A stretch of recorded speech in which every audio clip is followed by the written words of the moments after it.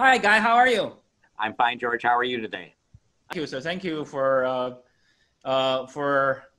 giving us your time to accept our invitation to participate in the Training Masters series. And we're so glad to have you on. Thank you.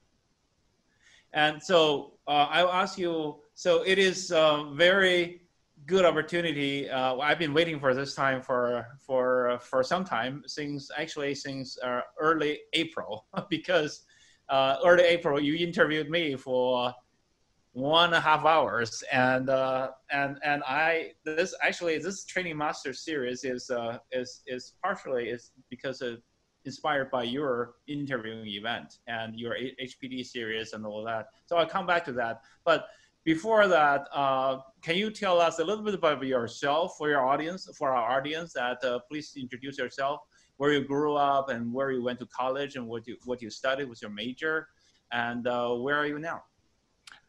Yes, my name is Guy Wallace. I was born and raised in the south suburbs of Chicago, Illinois. And I spent my first 16, 17 years in that area, including northwestern Indiana, and then back to the south suburbs on the Illinois side of the border. I moved away when I was 17 years old to the Kansas City area, and I lived in the suburbs of Kansas City on the Kansas side. Then I went to college at the University of Kansas. And I had a false start, and I started in architecture. And then after the first semester, with help from my guidance counselor, I changed majors, and I started pursuing a radio, TV, film degree.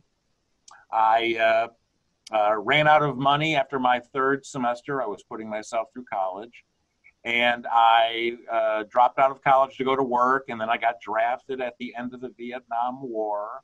And I served 3 years in the Navy. My father insisted I join the Navy instead of going into the Army. And in the Navy, I was a journalist on board a helicopter carrier. I had gone to school for print journalism and broadcast journalism. And my job on my ship was to run a closed circuit television system to entertain 600 sailors and 2,400 Marines. And then I left the Navy and went back to the University of Kansas, and I got my degree in radio, TV, film. And I was working part-time for the last 2.5 years at college for a company that hired me to go to their headquarters and join their training organization. And they were converting from 35 millimeter slides and audio tracks to video. And so my radio, TV, film degree got me that job. And I went to work with them, and I worked alongside of Gary Rumler's brother-in-law, and I worked with two people who had worked with Gary Rumler's brother. So I was immediately influenced by people like that. So nowadays I'm in the western North Carolina area, the beautiful Blue Ridge Mountains. And I'm semi-retired. I still do work, but I'm not actively pursuing work. But I've gotten a few projects since I've kind of semi-retired, and so I'm just enjoying life. I live close to my wife's children, and we have 4 grandchildren there in the area, and we enjoy seeing them when we can. But nowadays that's a little bit tough, social distancing and all. So how many years did you serve in the Army in total? Well, in the Navy. So I served 3 years in the Navy. Yep, the Navy. Yeah. And so when did you start to, to engage yourself into performance improvement, and what's the occasion? So it began immediately right out of college. And this was in August 1979. So I've been in the business for 41 years or thereabouts. And I was given a couple of things to read on day one. And one of those things was an early version of this, This is Bob Mager, the late Bob Mager. He just passed away a couple of weeks ago, a month ago. Yeah. And Yeah. Peter Pipe's book, Analyzing Performance Problems. And they gave me this book and said, this is what we're going to do. So read this. So I spent the first evening at home.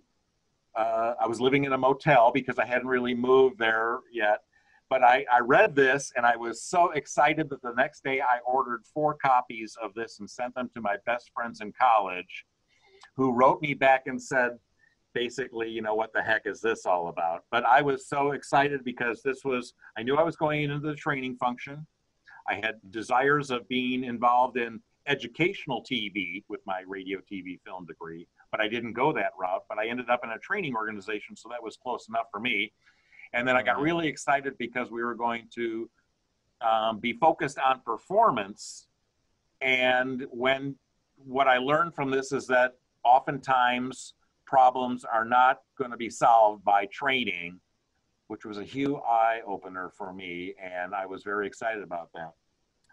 And so our first, and another thing that they gave me on that first day was a newsletter article from 1970, the Praxis newsletter. And Praxis was an organization that was founded by Tom Gilbert and Gary Rumler. And so again, it was another Rumler connection. And that article talked about guidance. And in the 60s and 70s, they were calling it guidance. Joe Harless started calling it job aids. Gloria Geary started calling it electronic performance support systems if it's embedded in electronic devices. Nowadays, we call it performance support or workforce learning. We've got a bunch of different names for it. So now I tend to call it job aids for performance guidance and support in the workflow. And I've captured all of the words. Right. But I call it job aids for short. But I used to call it performance aids as well. Right.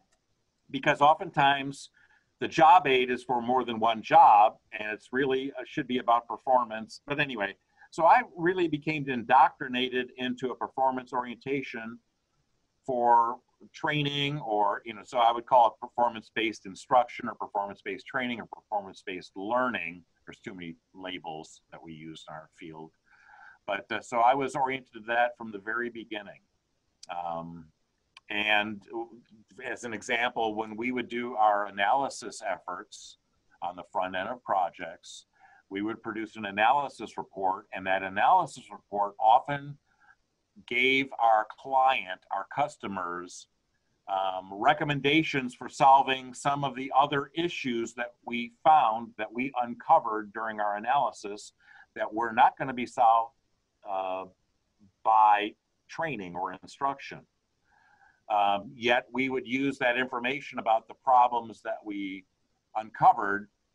We would include that information in our training so that we could tell the learners, the participants in instruction, what the barriers to performance were, how to avoid them in the first place, and if they were unavoidable, what to do in the second place. And because we focused our analysis with the top performers, what Tom Gilbert called exemplars, what I call master performers, they have strategies and tactics on how to avoid problems in the first place and what to do if they were unavoidable. And so we would take that content and include that in our instruction. Anyway, that's my story. Wow. Wow. Thank you. Thank you. So, wow. I must say, Guy, that from the first question, you already mentioned the three biggest names in the field. That when you're very lucky, as I see it, that when you started your career, you had, okay, number one, I'm staying in my chair, Gary Rumler. You had Bob Mager, who just passed away at the age of 98 last week. And then you have Peter Pike. How lucky you are. I mean, with at that time you were like in the 20s only, right? I was 27 when I started that job out of college. Wow. Wow. I doubt how many people in front of the screen tonight have the luck that you had. I mean, when they started your career. I hope I did, but I didn't.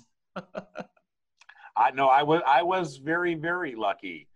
And not only that, after that first job, I was there 18 months. Then I moved to Motorola, and I was there for 18 months, and I got a chance to work with Gary Rumler. He was my consultant working on my projects, which meant I carried his pencils as we went from client site to client site. And I learned from him, working with him, attending the meetings, because it was these were my projects, but he was the consultant that the organization had hired in to work with me.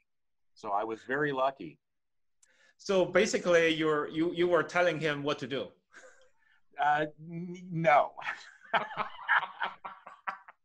No, I was very much climbing the learning curve and learning from him. And my experience at Motorola was, so to start off so well working with, people getting influenced by, and I would have said Joe Harless as well in that first job. Oh, yeah, that's right. Joe Harless. I was very, very, very lucky. And then I went to my second job, and I got a chance to work on a dozen or more projects with Gary Rumler. Would go to his offices in New Jersey.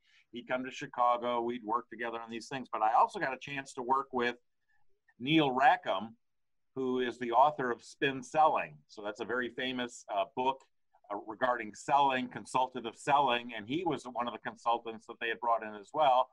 And I got a chance to work with him and some of his staff members on win-win negotiations programs and that. So I was very lucky to be influenced. And then I was also at Motorola being exposed to the world of total quality management, TQM. So I learned about Deming and Duran and all the big quality gurus. And so my approach to performance improvement is influenced by many people that you would know their names of, and they're, many of them are no longer with us, but right. But all these other people, and to look at performance well beyond instruction into all the variables that affect performance. And so my approach and my models that I use are eclectic in that they are from both the human performance technology world or performance improvement, and then also from the total quality management movement. Right. Wow, that was in the still in the early 1980s, late 70s and early late 80s. 70s and early 80s. Early 80s. Wow, that really, I mean, the name is just going on. I mean, just keep expanding. Lucky me.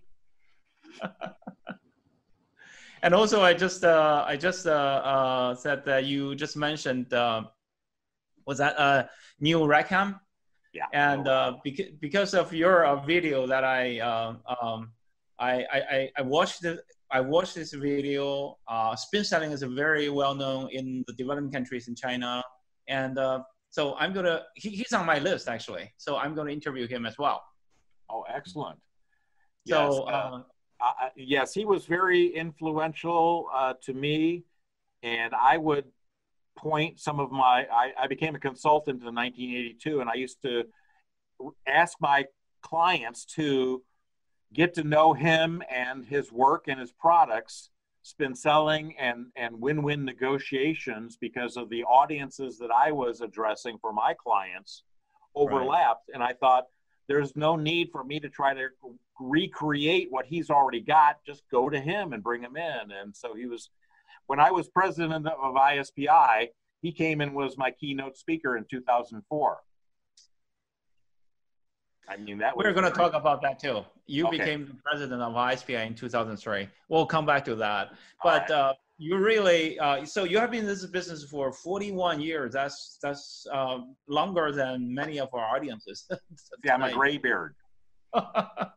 So can you, if I run into you like in an elevator, I don't know you yet. If I don't know you, and then I run into you in the elevator, can you give me like 30 seconds pitch on what is HPT?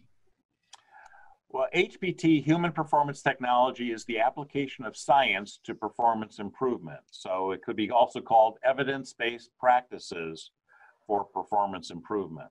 So you need to look at the performance situation, which I like to define as performance competence, people performing tasks to produce outputs that both tasks and outputs meet the stakeholder requirements. So there's customers, there's regulators, there's suppliers, there's upper management, there's the employees, there's many, many different kinds of stakeholders. So we need to understand their requirements and meet them when we're performing tasks and producing outputs.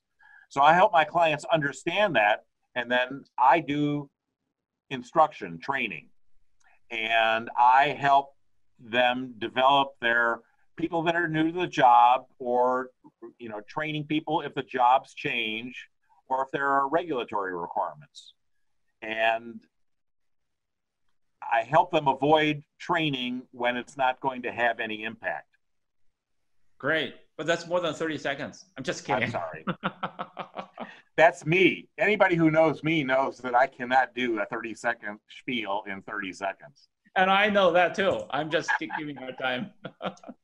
But thank you. That's a very good explanation. I mean, that sums up all the HPT definitions. I would say in plural forms, because through the years, there's so many definitions of human performance technology or performance improvement. By the way, do you see there's a difference between the two terms, PI and HPT? Well, the answer is really yes and no. So the field is totally inconsistent with our language. And the late Joe Harless used to complain about this in the mid-'80s. And I was being exposed to all these new things, and then I'd learned that there's a lot of overlap. So human performance technology, or what the old ASTD group, now ATD, called human performance improvement, right, that sometimes meant the same thing. But most people come from this from a training or instruction or learning perspective, and right, they put those blinders on, and that's all they see and look at. That's their solution set. That's what they know. But what I learned from Gary Rumler was to, first of all, look at the process. And he used to complain, and this is captured on videos that I have up on YouTube, that oftentimes we train people on things that they already know, and then there would be no difference in the performance workplace.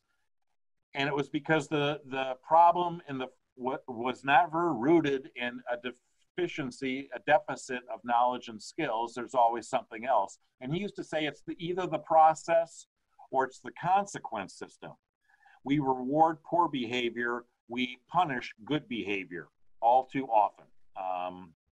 And that's part of Gilbert's behavior engineering model, the BEM, is that too often we're not systems thinking. We're not looking at it as a system. We're attacking something with our favorite solution set. And so we do our clients a disservice when we attempt a training intervention and it's not going to have anything to do with solving the problem. So the language is an issue. So to me, performance improvement is looking at all of the variables. There's human variables beyond knowledge and skills. There's psychological attributes, there's physical attributes, there's intellectual attributes, and there's personal values. And that's what the human brings to the performance party. And in that performance party, there's a context, and there's data and information, materials and supplies, tools and equipment, there's facilities and grounds, there's budget, there's culture, and there's all these other things that the human enters into, and either everything is good enough to have a positive impact on the process that produces worthy outputs, to borrow Gilbert's phrase, worthy outputs, and worthy performance. Or there's a deficiency someplace, but it could be that the data people are working with is bad. Those are some of the things I learned from the total quality management movement, there was a tool called the Ishikawa diagram that I saw back in 1981. And it said every process can be decomposed into men, materials, methods, and machines. And when you have a problem in the process, this was a diagnostic tool that people would use to look and see, well, where's the causes? Where's other symptoms or root causes or roots of root causes? And so I learned to think about it that way. And so when people talk about performance improvement, I think most often, when I see that out on the social media today, I think most often they're talking about performance-based instruction, not performance improvement. They're coming at it from a training perspective, and we got to, you know, instead of talking about topics, we need to talk about tasks and outputs and have a performance orientation. But they again, that's a partial view of what performance is. So when people use that language, one of the things that one needs to do is ask, so tell me more about that. So that you can decide whether they're talking about, you know, little performance or big performance.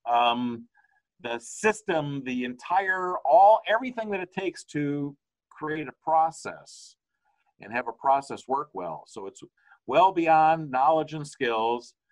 You know, the late W. Edwards Deming, the quality guru, said 94% of problems are not due to individuals, it's due to the system. And management is in control of the system. So if that number is true, and he was a statistician, so we, you know, must take him, he must have been close, because Gary Rumler said 80% of the problems are not due to the individual. Gary Rumler said 80%. Yeah, and Jim Hill, who you probably know, he's got a different number, but it's in between those two. And so too often we can be fooled by people and their use of language, of labels, and we have to be wary of that.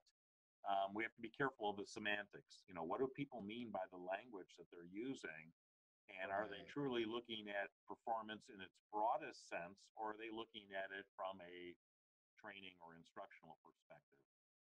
Wow, that's really good. Thank you. Because I asked about the difference between PI and HPT, but you really give us the whole picture, the whole, you know, holistic, different schools and different thoughts, and, you know, different. To me, the whole notion of human performance technology is not about just the human.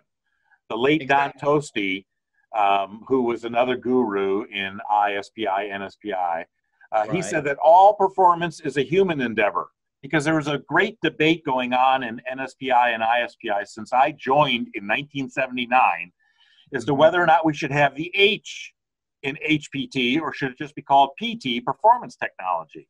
Right. And so there's a huge debate on that. And, you know, you could have flipped a coin and come up with the right answer, because there is no right answer. It's just the answer. So when the society, ISPI nowadays, promotes HPT,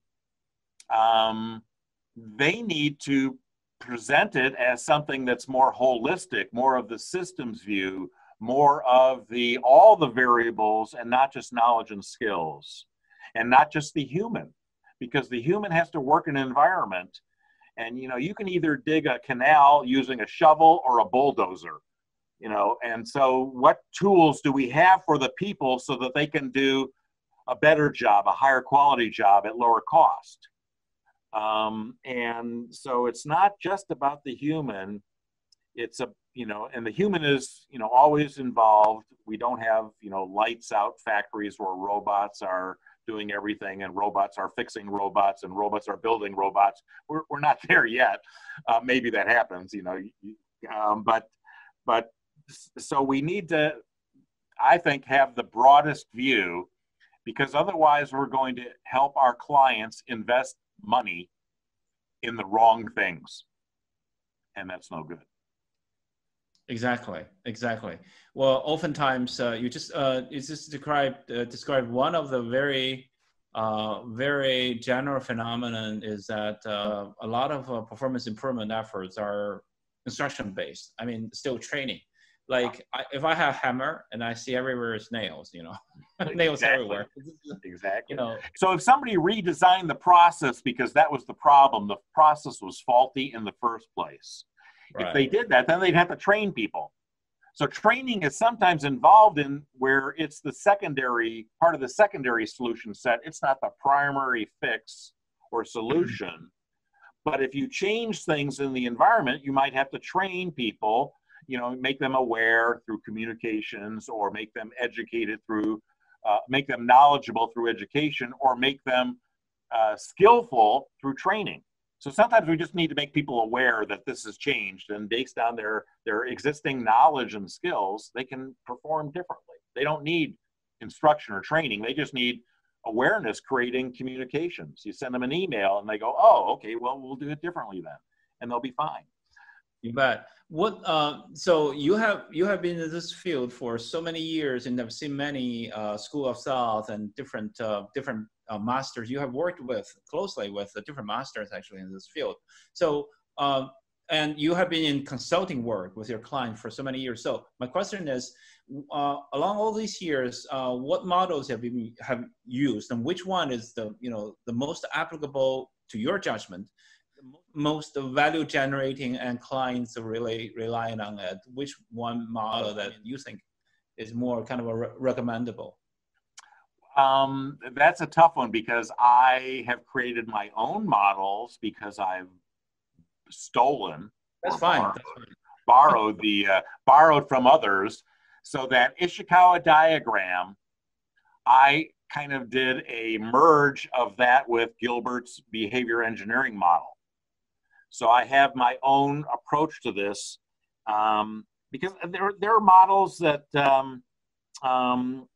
help frame the data that you need.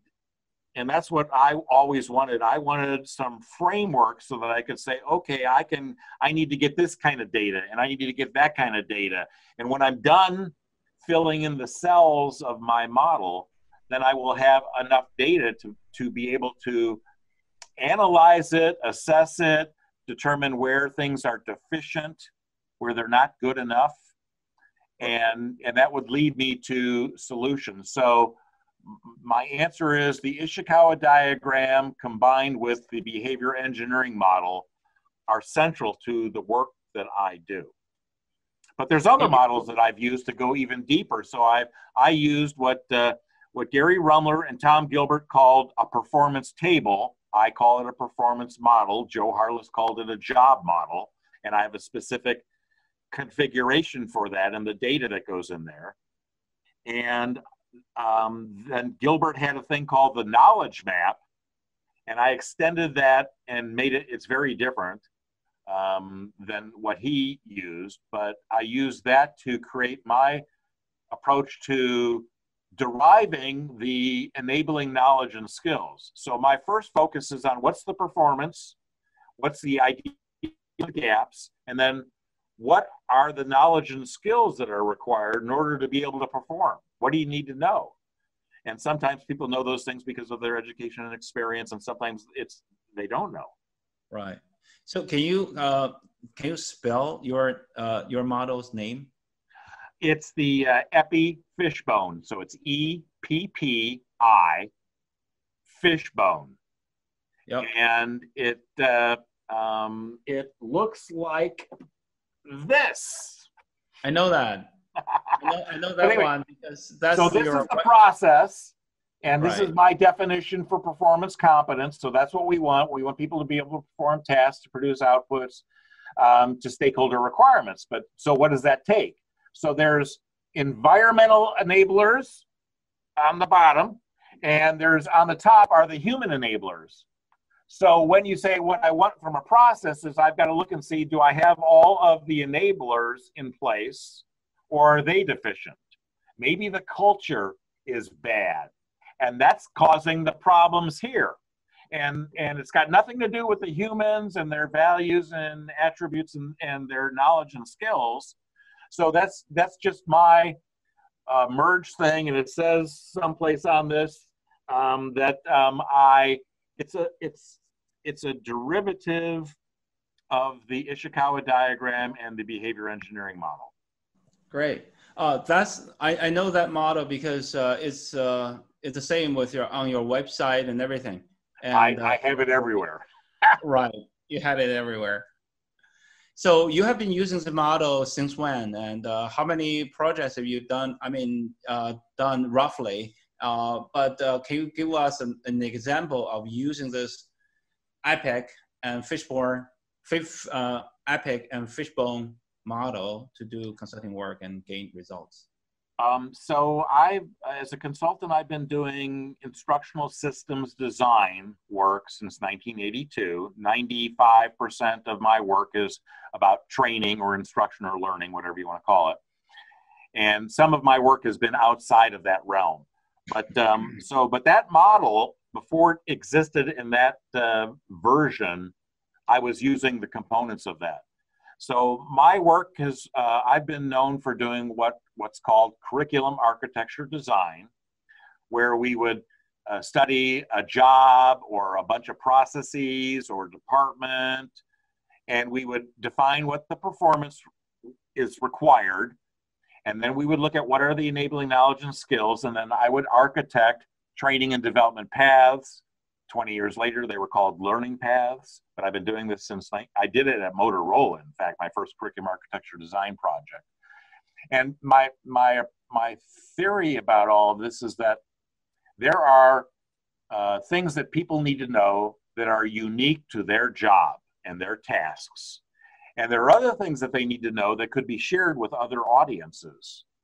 And so part of my approach to instruction is that I'm trying to determine what's unique to this job and what's shareable with others. Because if I can build content for the first audience, I may be able to share that content with other audiences and reduce my clients' costs. For first cost to develop it in the first place or buy it, and then to maintain it over its life cycle. So it's much like a car business where you don't have a different battery for every car. You don't have a different brake system for every car. You don't use a different radio or entertainment system for every car. You have the same radio or music device in every car. You share that. You share the batteries with a lot of cars, and brake systems. For very fast cars, you have big brake systems, and for little cars, you have little brake systems. So you don't have just one, you have something that's appropriate to the product.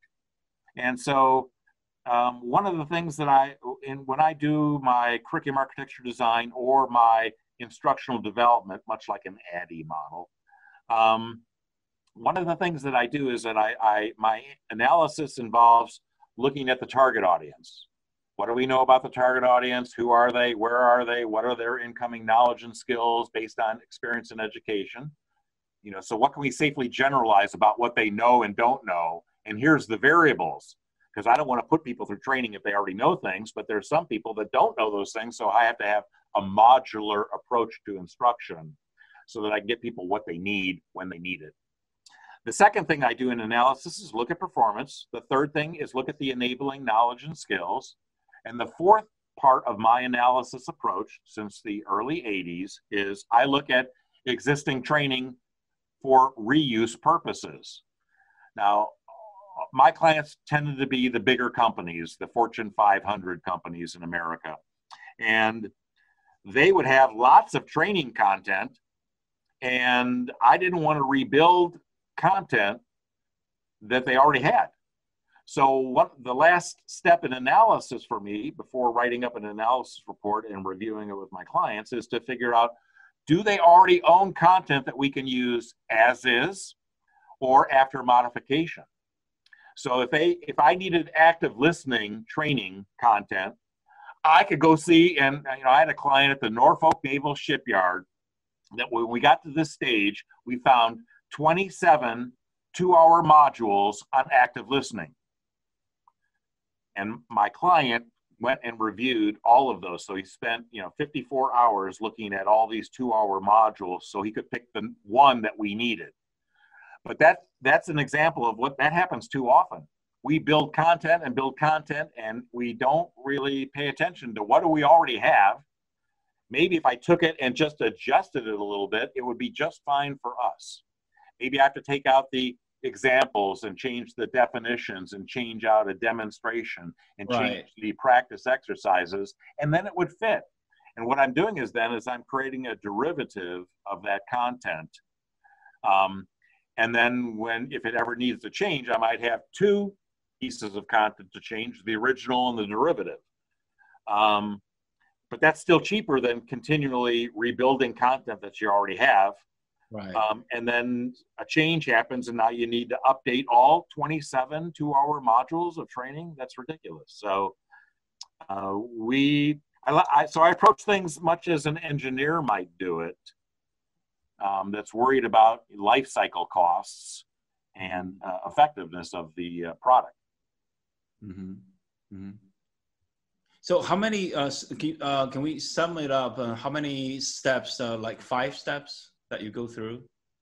Well, I have a lot of this all detailed. I have a book called Lean ISD that I wrote in 1999. I started it in 1983. And I finally finished it. I was busy consultant. I was very, very busy for a long time. And I wrote this book, and then in 2007, I decided to make it available as a free PDF. So you can have it as a free PDF, you can buy it as a paperback or a Kindle. And I was doing that so that I could update that book and other books. And I created update versions in 2011. But my Lean ISD book identifies how to do curriculum architecture design, to develop training and development paths. You don't build any new training. You just figure out, what do I need? What do I have? What are the gaps?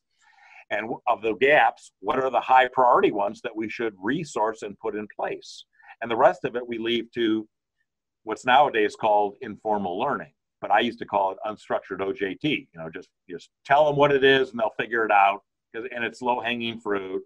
It's not a problem. It's not that critical. But we want to focus our investments on critical content for critical performance. And so then I have a methodology for doing an ADDIE-like analysis and design and development and pilot testing. And all my methods start with project planning and kickoff. But I have that level. And then I have another level of instructional development where I don't need training. I just need a bunch of job aids. Or I need the equivalent of standard operating procedures, but we don't want to call them that because then regulators will want to look at them. So we'll call them maybe quick reference guides or job aids. And so that's, we need to build a lot of those. And so I have a process that's quicker. And, you're not going to be building practice with feedback. You're going to be building a bunch of job aids and then getting it out there to the people that need it. And you're not going to put them through instruction in a traditional sense. So I have a methodology for that because one of my clients back in the 80s asked me, what they asked for is they said, can you take the demonstrations in your design and build those first? Because we have a national sales show coming up in 3 months, and we would like to demonstrate on the stage for everybody in the target audience, because everybody got together once a year, and we want to show them what we're going to train them to do. So let's do the demonstrations. Can you do those and then come back and build the content and the practice exercises? And I said, sure. And then I had to figure out how to do that. So it's like designing a car, knowing that someday you're going to put a bigger engine in it, but not initially.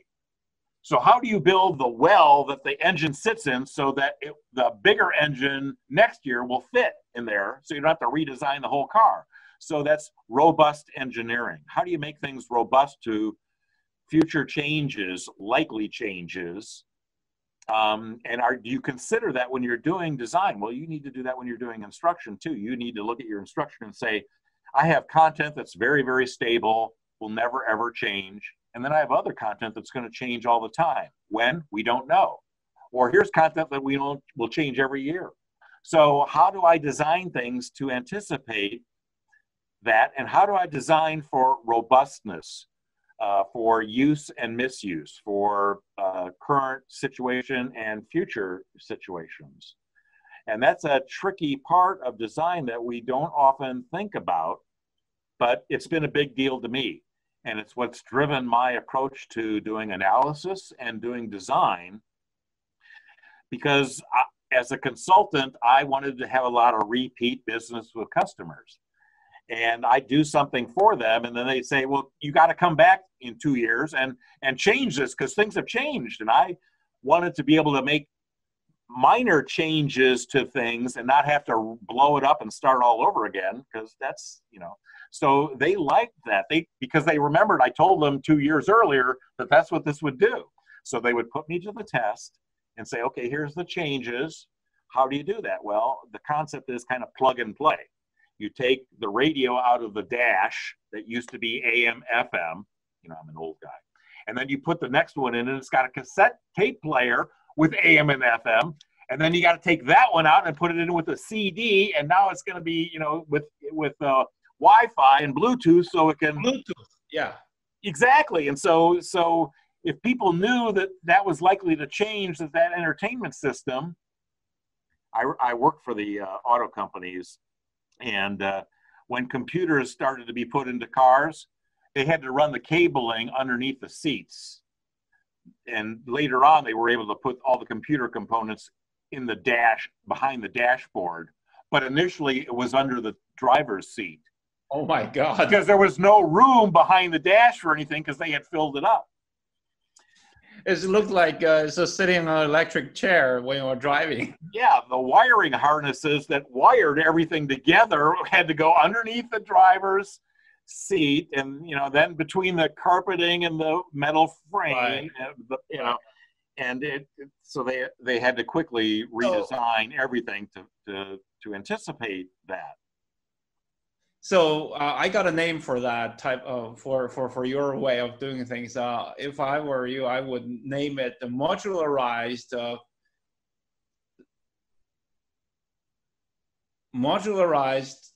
lean learning design or something like that. Well, exactly. It's all about. So I've been doing modular curriculum designs. Modularization. And so I have a training and development path. And then there's events on there, and each event is made up of lessons, and each lesson is made up of what I call instructional activities. But it's really just a modular design that any engineering organization building high-tech products, right. That's what they do. And so when I would explain it to engineering types and technician types, they understood it and they loved it. When I talked to marketing and salespeople, they said, "What is all that?" So when you did that, when you did that learning design for the sales organization, and they need it in 3 months, did they say to you, "A guy, we need it in 3 months, and come back later. So we want it in the future to be replaceable, expendable, leave all the future rooms there." So they liked it. So when they give you later on you build it so agile and so lean and so efficient and effective and small costs, because you trying to maximize your utilization of their existing contents and then pull them in and put in this kind of order and sequence and modularize in for this purpose, and then 2 years later you put it in sometime later you put into that module and then build into that mode and for another purpose. So you're trying to modularize. You're maximizing your usage of the existing content at the same time and see if there's any loopholes or gaps, and then you build something new in, and then just to make it a kind of a closure, just a kind of a collected wisdom of the solution, but it's quick and easy. But my question is, when they give you the initial request, did they ask you, we need something new? We need, the 3 components. We want something quick, low cost, and high quality. Yes, so this group was product managers at AT&T, and they were used to a modular approach to systems, telephone systems that are made up of products, which are made up of sub-assemblies, which are made up of components. So they understood how I was talking about these kinds of things. And they were very much concerned about, their world was changing, because this was the mid-'80s, and we'd broken up the AT&T monopoly, and things were going to be changing. They were going to have 19, competitors. I remember it's 1982. AT&T was broken up by the Congress. It was called a divestiture. Yes, Right? The modified divestiture agreement. Yeah, so it was the Justice Department that said, you're a monopoly, and we don't want you to be a monopoly anymore. And so it broke them up. The good news for them was that their customers, Illinois Bell, New Jersey Bell, all the various Bell operating companies in America, they didn't know how to buy from anybody else. Because it used to be that Bell Labs would invent a new technology, Western Electric would build it, and then they would ship it to the operating companies and get it installed. And all of a sudden, the operating companies had choices. They could buy from Northern Telecom in Canada. They could buy from AT&T. They could buy from Europe. They could buy from anywhere. But they didn't know how to do that. And so it took them 3, 4, 5 years before they figured out how to actually buy from somebody else. And then you had to worry about the compatibility of technologies. And, but there's a lot of parallels between the instruction that we build. So what our clients don't need or want is a collection of courses, because there's overlaps and gaps in the content. And most of the time, it's not focused on performance. It's focused on topics. And the topics are all reasonable sounding. They have face validity, but they don't necessarily have performance validity when you look at the content. It doesn't teach you, and you may need that topic in your training, but you need to know how to apply that topic. And that's what's often missing from most training. Because I would, do my analysis, and then I'd go look at what my clients have. And what we would find over and over and over again is that they have the right topics, but they never teach people how to apply those topics. And so we would have to take what they already had, and then we would build in the application content, and then they'd have what they needed. The reason I'm asking is nowadays, the practitioners, the learning and development practitioners, or even performance improvement practitioners in China, they're very new, and most of the, Chinese economy is booming, is so fast, and developing so rapidly. So most of the clients, not most of them, almost all the clients are asking, can you give me something quick, easy? Yes. I want my 15 minutes of fame and something quick and easy and cheap. Well, and that can be done too. Are you having that too? So that's not really new, and it's maybe more hyper than it used to be, because there were changes going on back in the late 70s and early 80s. Right. And there was, so there was a need to keep everything up to date, and clients always wanted it cheaper and better and faster. And so one of the things that I often talk about is how to avoid analysis paralysis.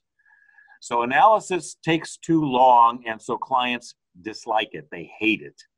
And they often want you to just do it. Just design it. No, don't even design. Just develop some content and get it out there. Well, there's a time and a place where that is appropriate. There's no time to do you just get something out there. But how you get it out there quickly. So I tend to use master performers and not subject matter experts. I make a distinction between those two types.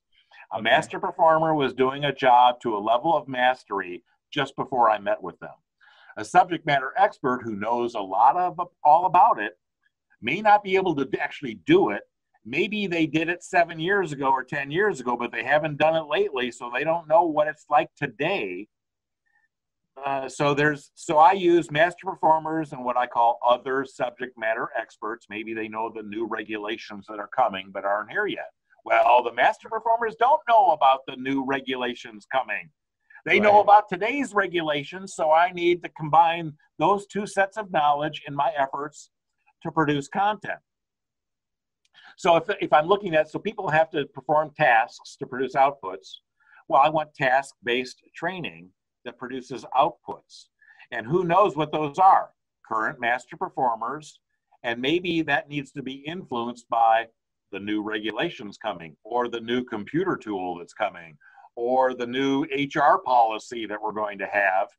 And so we need to have those kinds of voices in our process. It's what nowadays is called design thinking and agile approaches. These are nothing new. They're just new names for things that are old. And, you know, if people have a need to use the new language, that's fine. But it causes confusion for people coming into the field because they think that's brand new. And it's not. It's you know, what's old is new again.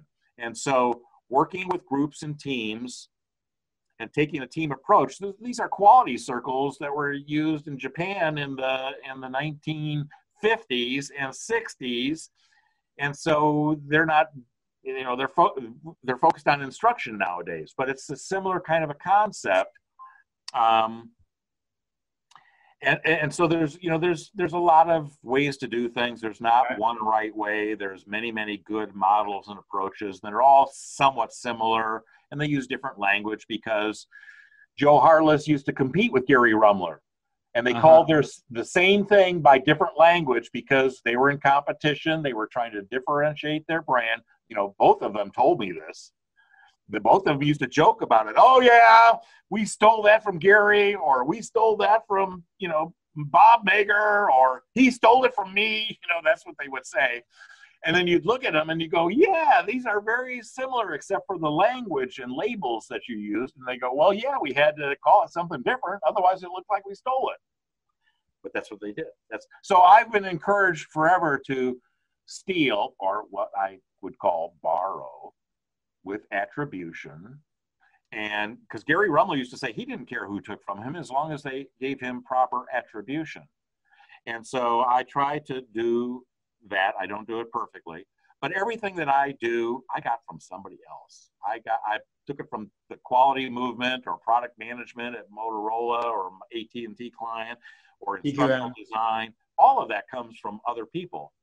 Right. So it's important to understand the history, not the history, but where did these tools and techniques come from? Because they're not brand new. And there are a lot of things that were lessons were learned in using them back in the old days that you know, people don't know. So they're going to make the same mistakes now because we don't learn from history, right? Right. That's very important point that you just said. We don't learn from history. We don't learn from our mistakes. Like human society is. I mean, a little profession like training and performance improvement, we don't need it. And that's what we call that phenomenon. You know, that was not new. Like many years ago, existed already. We got a very vivid term for that in Chinese. We call it the old bottle. I mean, no, the new bottle with old liquors in it. Exactly. You know, because just the package is different.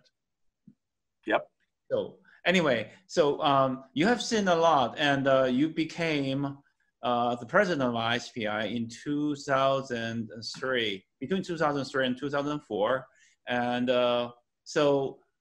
and because you came into the field in 1979, you've been there for 41 years, and long enough. And then, can you tell us what's the challenge before you took office? You know, took the presidency before 2003, and what's the challenge later, and what's the challenge of today? So the challenges with ISPI and the professional society, or is that what you're asking? No, in the field, professionally. In the field. Not the society, not the society. So I've written about this in the last couple of years here, but since 1979, the only thing that's changed is the technology, the tools, computerized tools, miniaturization of tools. Now we have computers in our pockets. And so that has certain affordances, its utilities that it provides us, like we can send a job aid to your phone and you can follow that and get guidance for performance that way. Before, back in the late 70s and early 80s, the big deal was to laminate your job aid. Right. But so all of that has changed. But the challenges that we face is that there's time pressures, there's cost pressures, there's a pressure to just produce something right away. And I resist that. I would tell clients that you know, I don't want to do that for you because that's my reputation. So if I produce garbage for you because that's what, you know, you're rushing me to do. So either we're going to do something good enough. I'll try to move as quickly as possible, keep your costs down. But the bottom line measurement is, can people perform differently and to the standards that exist? And so we're always faced with people who want to take shortcuts, and sometimes, again, it's appropriate to take a shortcut and get it close enough and then fix it and then fix it again and fix it again and fix it again. So it all depends on what the risks and rewards are for the performance. High stakes performance with high risks and or high rewards needs to be treated differently than things that are not so risky, not so rewarding. And if we're really doing a good job for our clients, we should only be working on the high stakes performance. We shouldn't be working on, you know, what the phrase is, low hanging fruit, the things that are, you know, if it all goes wrong, no big deal. You know, it's a nickel and dime problem, we would say in America. It's not millions of dollars, it's nickels and dimes. Well, why are we even doing that? Leave that to informal learning in the first place. Right.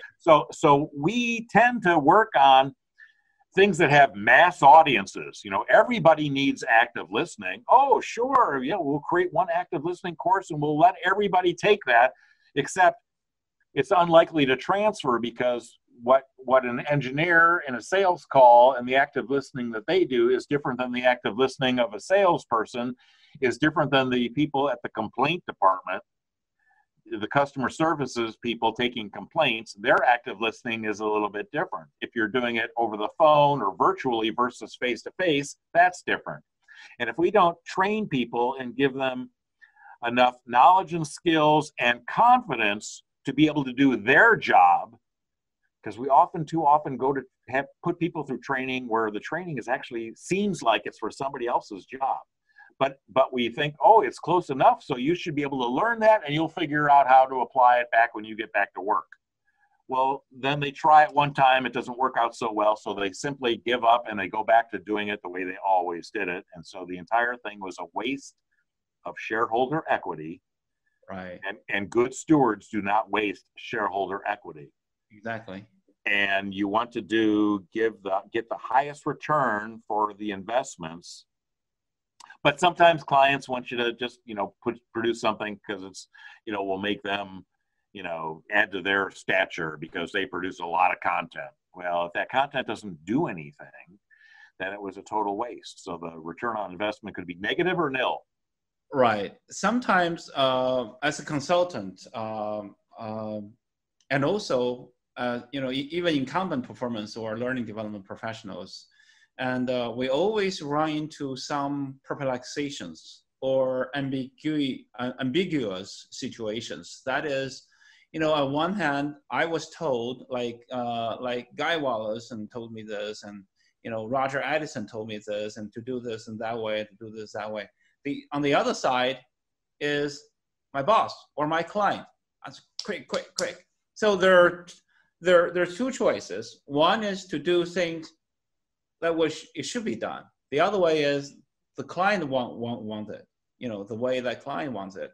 So have you faced this type of dilemma before? Yes. What's your solution? So I would tell the client, I said, I start off by telling them, I'm going to do exactly what you asked me to do. Then I would say, but I wouldn't do it that way because it's going to fail. And so I want them to know that, yes, I say, I will salute you and I will do exactly what you said. It's a big mistake to do it that way, though. And then they usually will say, depending on the level of trust that I have, if it's a client that I've worked with before, but if it's a brand new relationship, this is trickier. But they might say, well, why do you say that?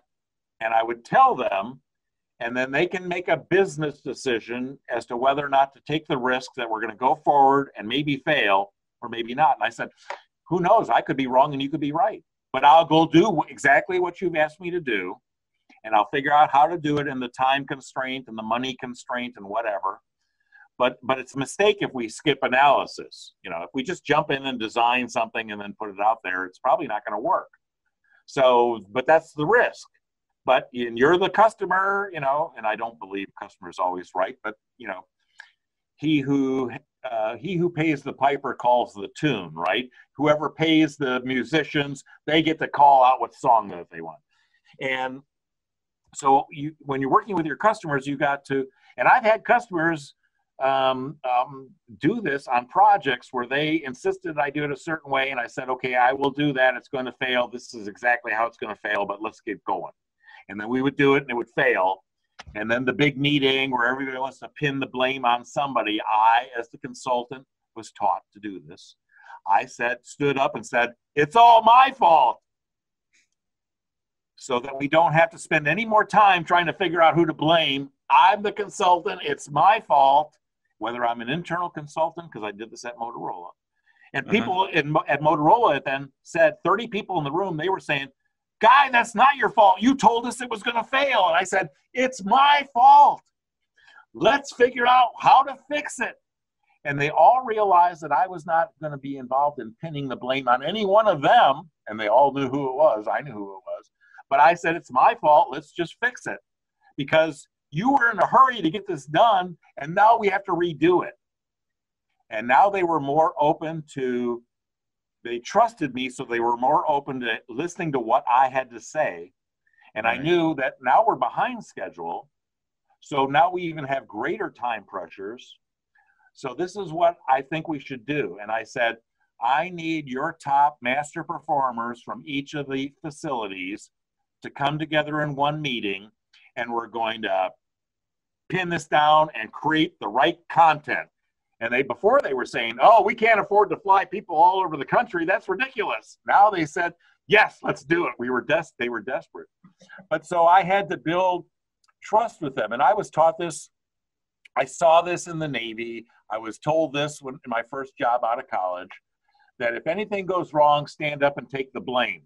And never take the credit, only take the blame. And if people are saying, that's a great thing you did, Guy, you'd have to say, well, actually, it was George. We need to credit George, and we need to credit Roger Kaufman and Roger Edison, and never take the credit and always take the blame.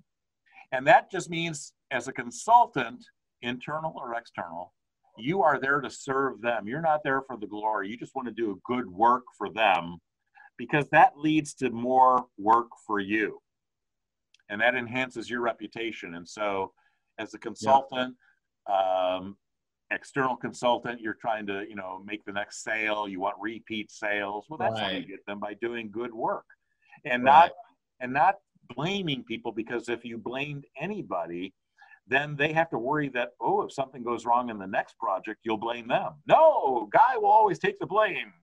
And that's good. So we'll shoot the messenger, shoot Guy, and then we'll revive him and get him right back to work again, doing the work. And so, but next might be me, right? Well, yeah. So just to sum up your answer on this question, I mean, that's very key, because that's a situation that we run into almost on a daily basis on every project. And so we need to, based on what you described, we need to professionally really profound and know what we're doing, what we're going to do, and we'll know what the right answers are, right? Know what the thing they should do, but they don't know it. And if I tell them, they still don't they still don't say, no, you're wrong, right? So, but we need to know that we need to learn from professional knowledge and all the methodologies. So that's number one. Second, we need to have very good, sharpened, super communication skills. Yeah. Or kind of emotional EMI, emotional intelligence. Right? I mean EI. So that's very important, because doing consulting work more on 50% is what to do, and second, the other 50% is how to do it, right? The only how part, and what you said, is building trust. And one of the very, very, very critical technique is blame me, blame on me. Yeah. And we had that. We had that in Chinese. Remember, if when I did my interview with you early April, that I said in our methodology we have three principles. Without this principle, you forget about being a manager, forget about being a work for anybody, forget about being a consultant. Not to mention, number one, three principles. Number one is convert other people's problems into my problem, because I'm paid to do so. I'm paid, that's my fault. This is my responsibility. Oh, that thing happened. I didn't do my job. That's me. I don't care about you. I mean, that because I didn't do it, that's why it happened. I don't care anybody, that manager, that supervisor, it's my fault. Same thing. I think we're thinking the same, and that's a great advice. Thank you, sir. Oh, you're welcome. Yeah, that's really great. And then you just mentioned that small pockets and computers, and nowadays, like I can send a job aid on your smartphone.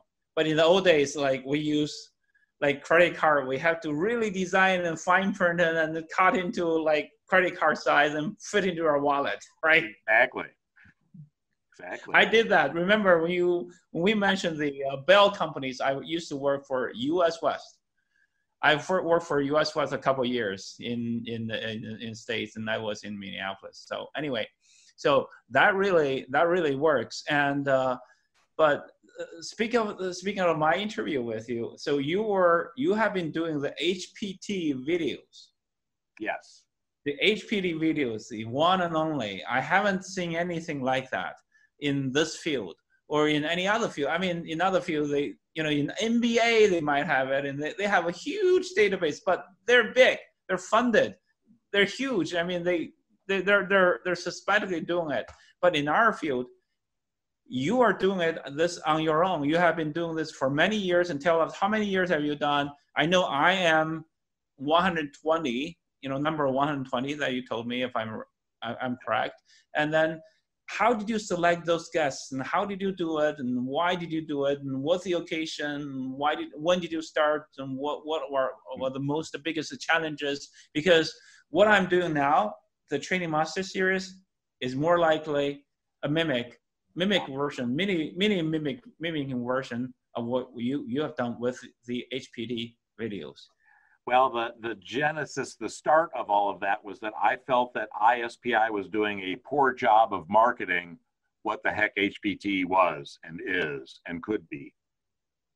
And again, they use different language. You can look on the website, you can look in the articles, you can look in the journals. We call it performance improvement, we call it performance technology, we call it human performance technology, we call it human performance improvement, we call it HR, we call it this, we call it that. It's a mess. And I thought, well, the marketing has got to be more than telling people something one time. Right. Well, we told them, well, wait a minute. They hear 3 million. You told them different versions. Yeah. Right. So I thought, okay, so what I want to do is I wanted to start a series of videos. And I was doing this at the conference. So in 2008, like the series. I took my tripod and my little phone, a little camera, not a phone camera, but a little camera that would do videos, and I set that up, and I had a piece of paper that I hung on the front of the camera that had all the questions, and there were 7 questions, and people just looked into the camera, looked at that, and answered them. My voice wasn't there. And so I asked Gary Rumler, I said, Gary, will you do one of these videos with me? And he said, well, let me see your questions here. And he said, okay, I'm not going to do it now, but I'll do it tomorrow with you after my session, and let me study your questions here. So he came the next day, and he had written 2 pages of notes because he wanted to answer the questions because he was taking it seriously. So I sat with him. We did an 8-minute video. I think I did 12 or 14 videos that first conference in 2008 in New York City. And I asked Gary afterwards, I said, I'd like to sit down with you for 2 hours next year and do a longer interview and go really in depth. And he said, yes, he would do that with me. And then he passed away in between. He passed away in 2009 and 2000 or 2010. Yeah, he passed away in 2009, 2008, in October of 2008. And so when the conference came around the next April, he wasn't there. And I thought, boy, I better get these people before they die. And so the first series I was calling the HPT Practitioner Series, short little videos. And the very first one I did was with Joe Harless. And I went to his house in the suburbs of Atlanta, and I drove 5 hours to go get there and interviewed him. And the next year I said to Joe, I said, I'd like to come back and do it again. And he said, oh, really? I said, yeah, I'd like to do a short one and a long one. Because I wanted to model for people, here's the short one, answer the 7 questions, be quick about it. And then, Joe, let's sit out here in the corner of your rec room, where your pool table is, and we'll sit there and we'll do an interview, and we'll go 45 minutes to an hour. And he and I did that. And he said, are you trying to capture the old guys before we die? And I said, yes. So I started doing the 2 series, HPT Practitioner and then the HPT Legacy series.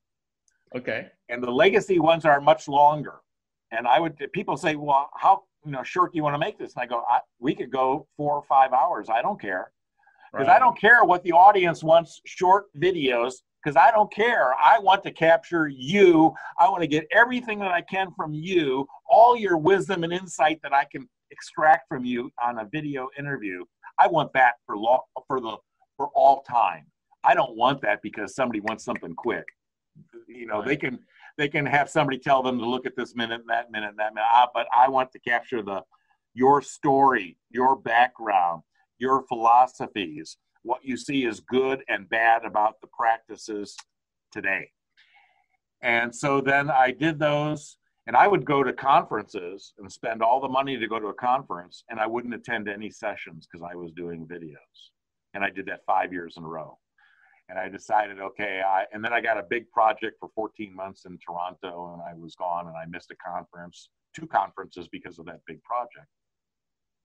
And I decided, okay, so I'm going to have to invest in the software. I'm going to start doing these things over the internet, over Skype or Zoom, and I'm going to start doing the interviews that way. And so I kind of, after a few years of not doing the videos, I started doing them.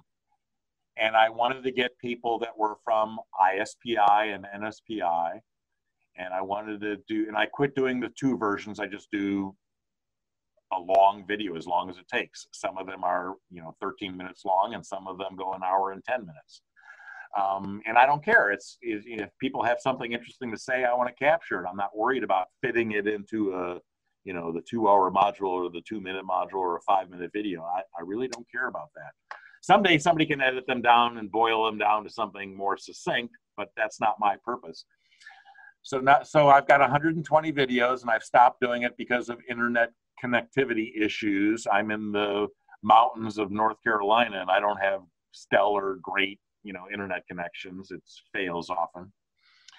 And so I stopped doing them because it just takes too long to edit those and make all the fixes to them. I will start them up again here soon. So my intent is to capture the diversity of HPT practitioners and the diversity of their HPT practices, because HPT is something very broad. So if somebody is working on 6 Sigma and Lean, that's HPT. Because many people don't know this, but when Motorola created 6 Sigma back in the mid-60s, they licensed the intellectual property of Gary Rumler to do it. So 6 Sigma is based on all the total quality management tools and techniques and the process orientation of Gary A. Rumler, now deceased. He was one of my key mentors, my key mentor. I've got a lot of mentors. But and if you look at Gary's work and a lot of his writings at the end of his life, it's all about lean. It's not about 6 Sigma. It's about lean, streamlining processes, stripping out time and tasks, shortening the cycle time, reducing costs significantly. And that's what he was doing. And instruction is not got a lot to do with that. But there are people who do training, learning, instruction, and they are part of HPT. And so it's like having plumbers and electricians and people who, you know, pour the foundation, and carpenters who build your house, and roofers. It takes a lot of people. And what the challenge is for those of us who are trying to do performance improvement, but we come at it from one discipline or another, instruction or Six Sigma and lean and whatever, motivation, you know, there's a lot of variables that we need to attend to. What I think one of the challenges for all of us is to learn how to conduct analysis to figure out where the deficiencies are, and have a collaborative process to do that, and a collaborative process to do the fixes. And where if we are training people, figuring out, well, here's the problems, and some of them are based on knowledge and skills, but others aren't, I may have to turn over that effort to somebody else and let them take the lead and make the fix. And maybe training will be a component of that fix when they redesign the process or put in new tools. But redesigning the process and putting in the new tools is not something that they're going to give an instructional designer to do. And so I've tried with all of my methodologies to be using language borrowed from elsewhere, and models and imagery that other people might be able to relate to because it comes from their world. That's where I stole it or borrowed it from. And talk in language that isn't so instructional or HPT-ish. It's got to be more universal. It's got to relate to engineers who are doing design of experiments to figure out whether this process and these materials work better than these other 10 versions.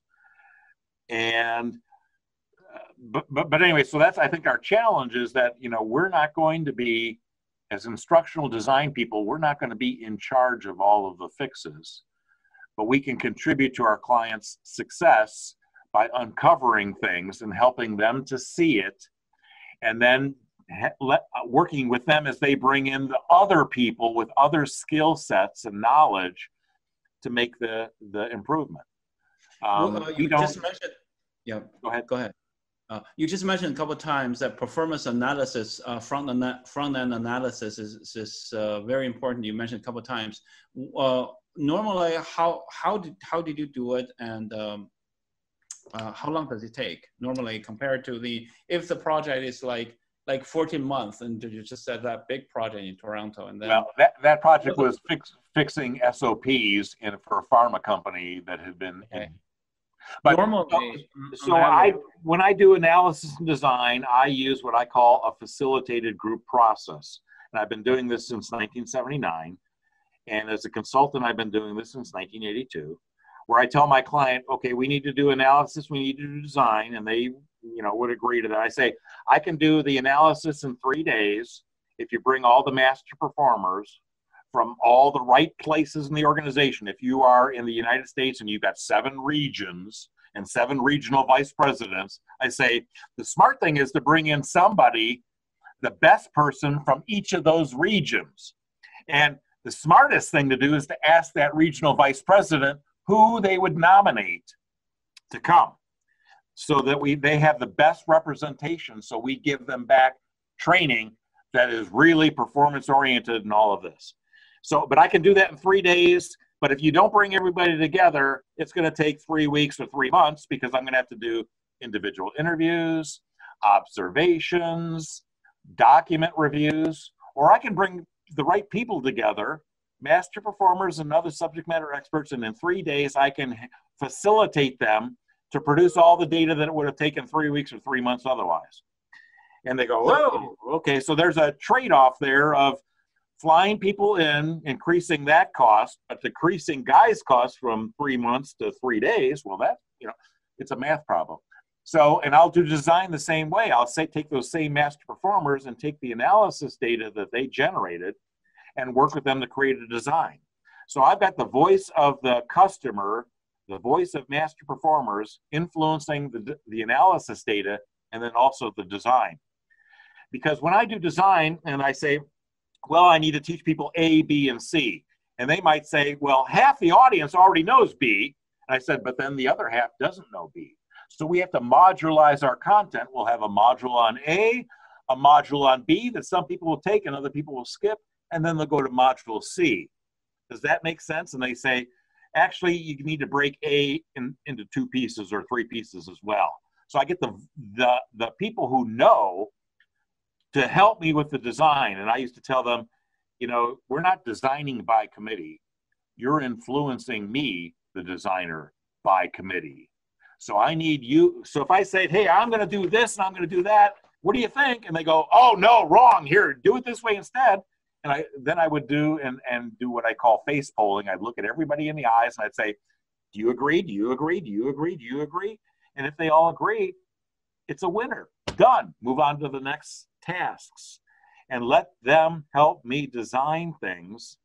And when they say, oh, they don't need practice on that, and I can challenge them and say, well, wait a minute, you told me this was a critical step and it's really complex and tricky, and you're going to just tell them and then we're not going to have any practice? How does that work? And they might say, oh, well, you're right. Well, we need practice.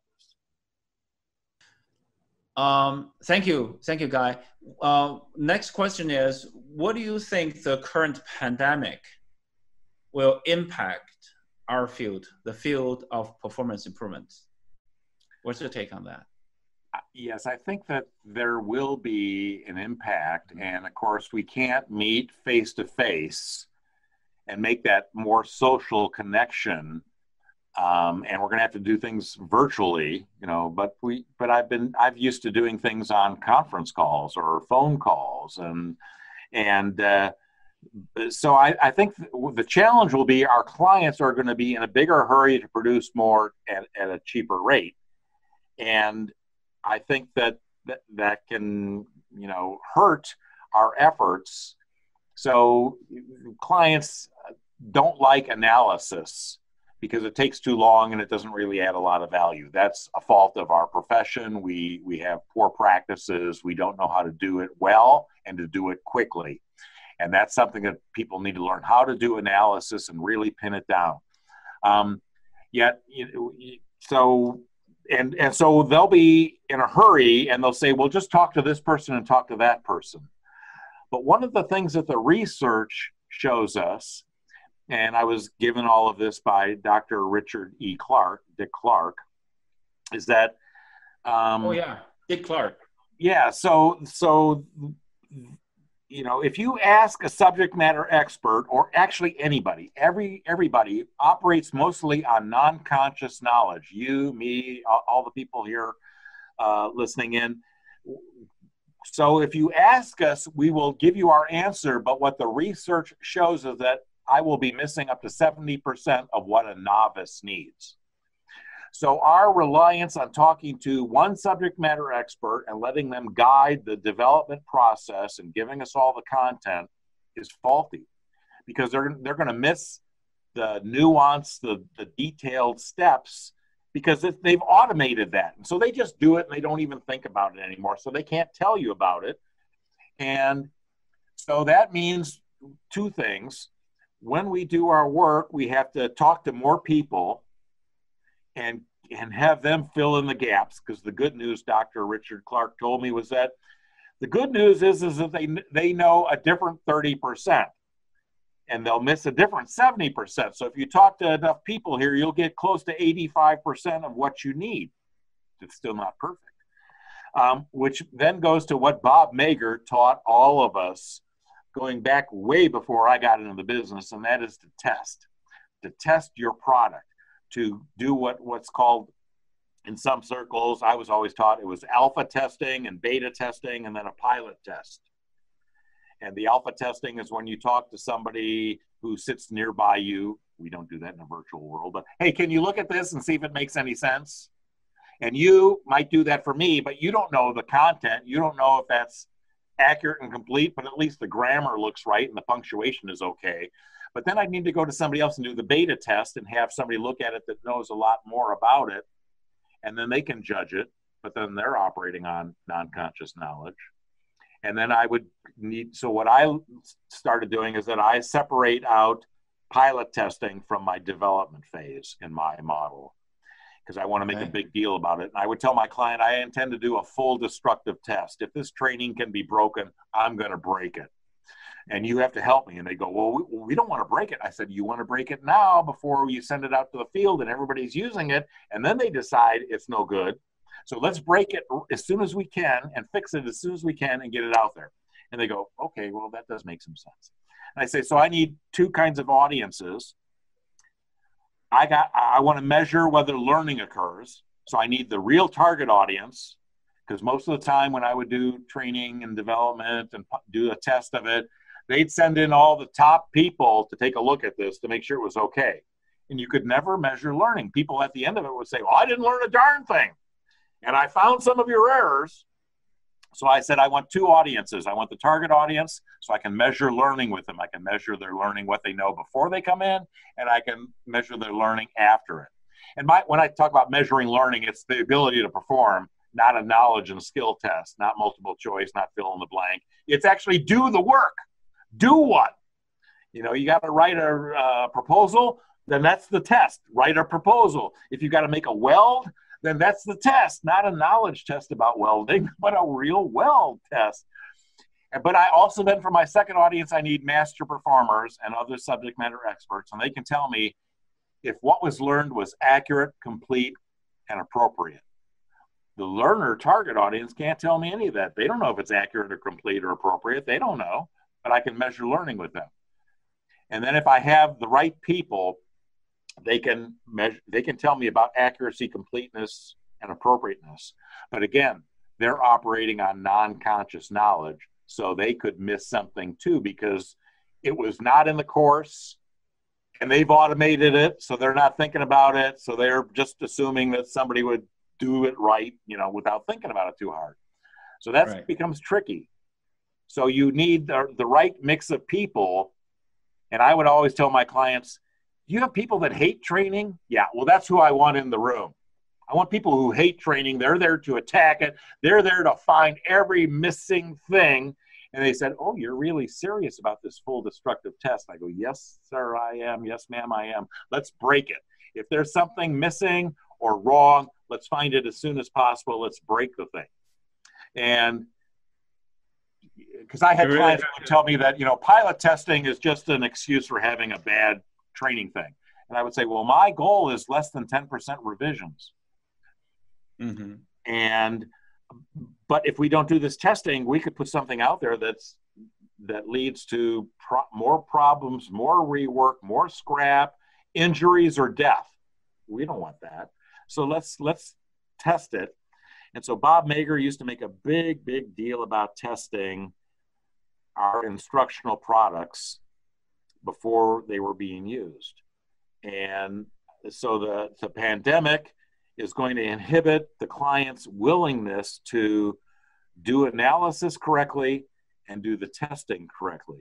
And it's trickier when, depending, you know, many things can be done virtually, and that's not a big deal. I think that, you know, some of us are afraid of that because we haven't done a lot of that. We don't know a lot about it, and it's scary. We may be competent with, you know, face-to-face training or whatever, or e-learning, but this virtual stuff is, you know, that's scary, and I don't want to be incompetent, you know, because I'm just learning. So that's scary for people. But we need to reduce the fear, but we need to really make sure that what we're producing is worth it.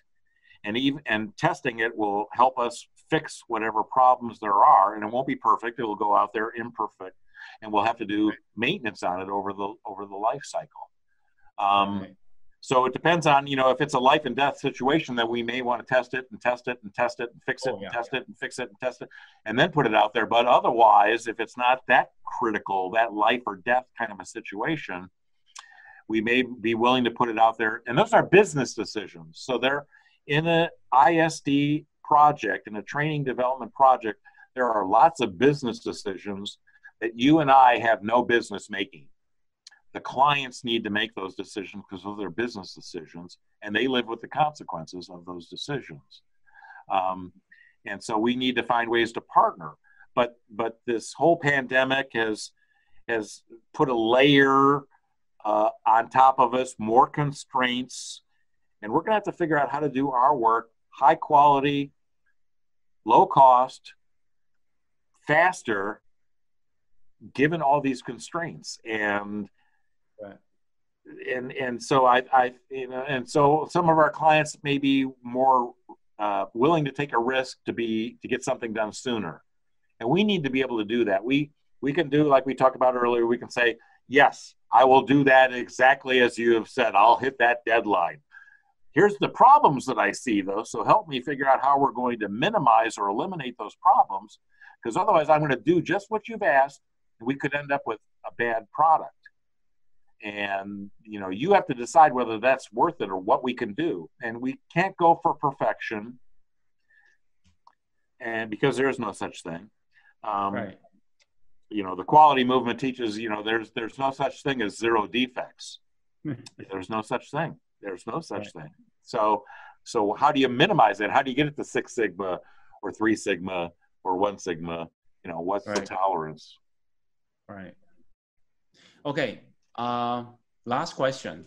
What's your advice? Well, I have another one, but what's your advice to the young practitioners out there?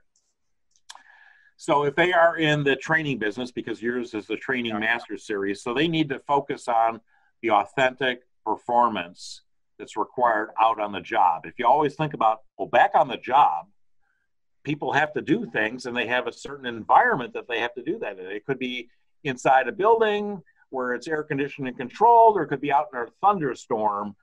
Where is the performance taking place? And so I've got to make sure that that's what I'm building is instruction, job aids that stand alone, job aids that are embedded in training, or training because we need people to memorize things or have honed perfect, better skills. Whatever I'm creating, it's got to have that positive impact. It's got to influence the performance out there.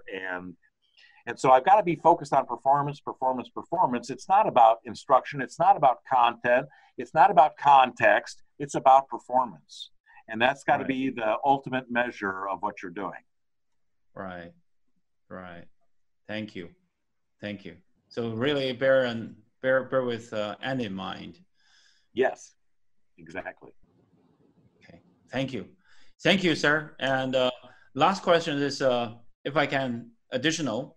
The question is, if you had a chance to start all over again, looking back at your 41 years of professional development, what would you have done differently?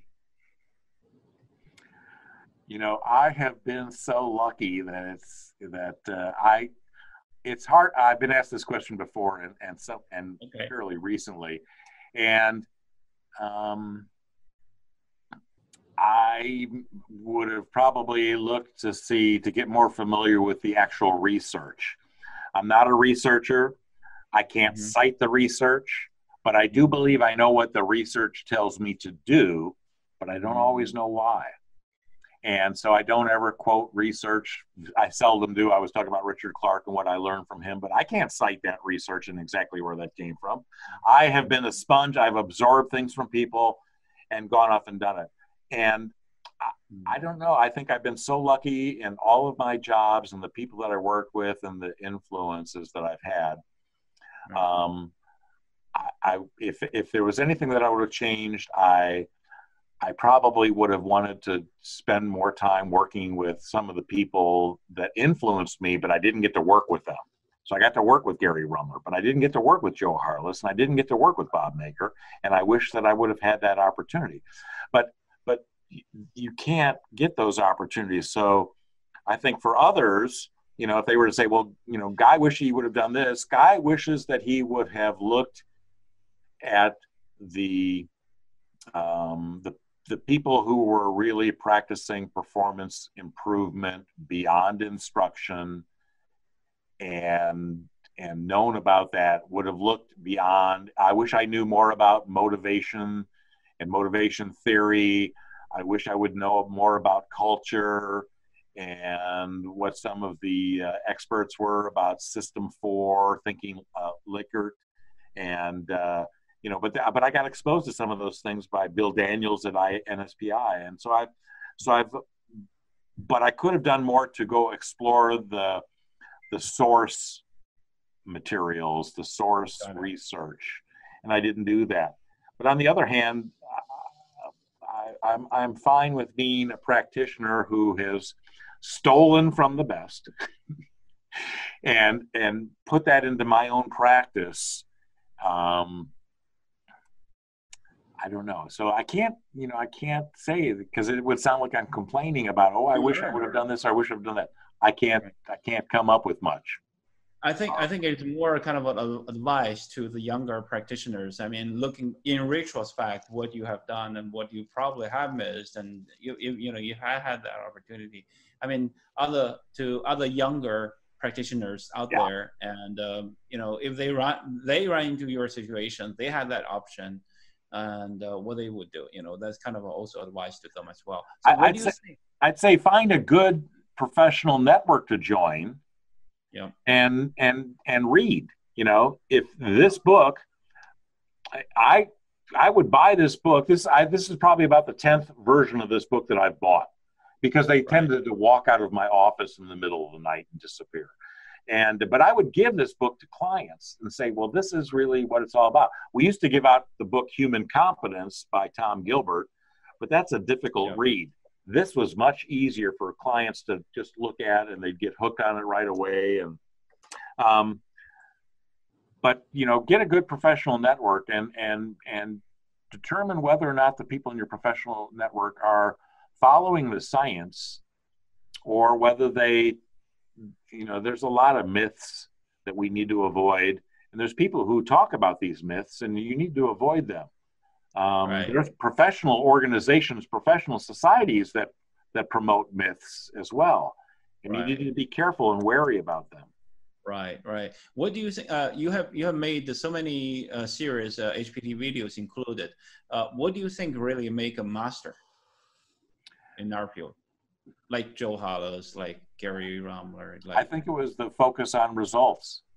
Okay. They didn't look at, it used to be called research-based and results-oriented, and so Tom Gilbert talked about avoiding the cult of behaviors. People try to train people on new behaviors, but if they're not really clear on what the terminal results are, then the behaviors are either appropriate or not appropriate. But so we can't be training people on activities and behaviors. Our focus cannot be on that.